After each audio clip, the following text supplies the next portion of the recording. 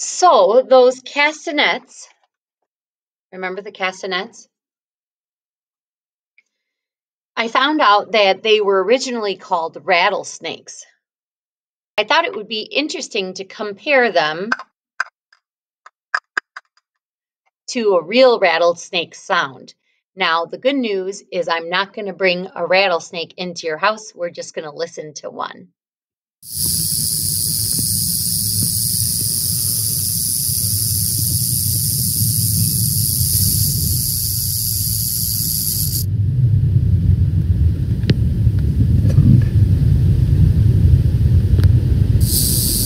How many rattles did you get though?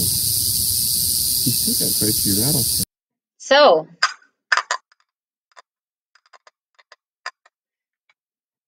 what do you think? Does it sound like a rattlesnake?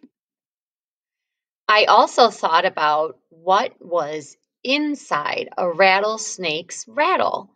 And this video is going to share with us. But the cool thing is, they obviously, if you're not familiar with rattlesnake, they put their tail up and then they shake this rattle, and then that's what keeps predators away. So it's interesting because these guys can shake this thing 50 times every, what do you think? So the word predator that he used means animals or things that might attack them. So I know that if I heard a rattlesnake's rattle shaking, it certainly would scare me away. And that's the idea. Not that I would have any intention of hurting a rattlesnake. Every second. And they can do it sustained for up to 3 or 4 hours. Your job today, Lincoln, once you take it out and then put it on this paper towel. Whoa! That feels really weird. It's like you can move it so easily. Alright, so lift it up from the body part of it. From like right there part of it, and try to shake it. So you can try to make the noise like that kind of? Well, they do it 50 times in a second. So. I can't do it. I can't move this thing 50 times in a second. Okay, I'm gonna take this razor blade and just cut into it. Eek. Let's go. Dude, that's hard. That's hard material right there. I don't think it's designed for people to cut them in half. Yeah, these are tough. Sounds kind of gross. It is kind of gross.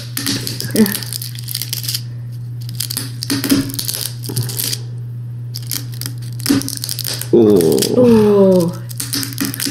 Yuck.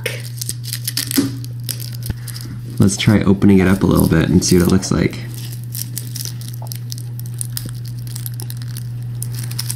Yucky. There's nothing inside of it.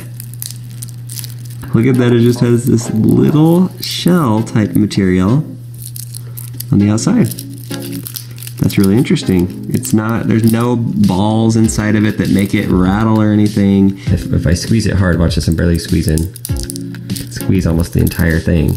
Oh, I don't know about you, but I was really, really surprised. I was expecting something to be inside of that rattle to be making the noise, and it just sounds like it just had several layers, and that's what made the sounds. So I brought 2 instruments today to share with you. That this one actually is called a rattle,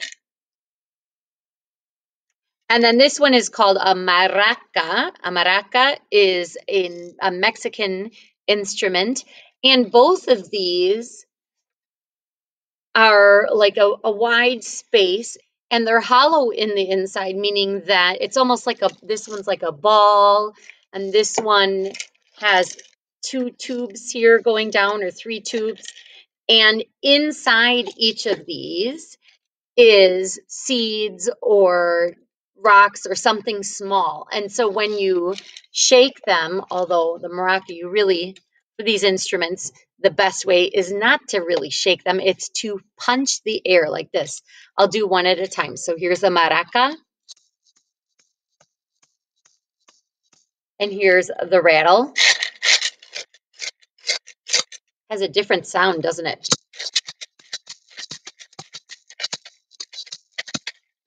So your assignment today is either to find something in your house that sounds like a rattle, or to make something in your house that sounds like a rattle. So a couple of easy ideas.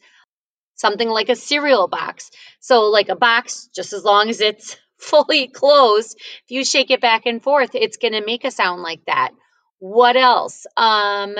Like even taking a little Tupperware container with small dried rice inside and shaking it around. Let's see what you guys come up with.